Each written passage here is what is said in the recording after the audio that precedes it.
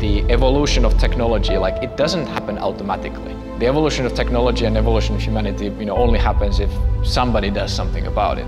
There are so many things on Earth that we can't see or haven't seen before. There's so many things that are happening that we haven't been able to observe before. ICEYE has developed a completely unique technology. It's a synthetic aperture radar system mounted on a small satellite and allows us to see through clouds and darkness any place around the globe. Now, with the ability to rapidly revisit, looking at a location in the exact same time and place, you're able to develop a clear picture, a clear understanding of what is going on, what is the pattern of life. The thing that's new about this is it's a level of persistent information, persistent imaging that the planet has never seen before.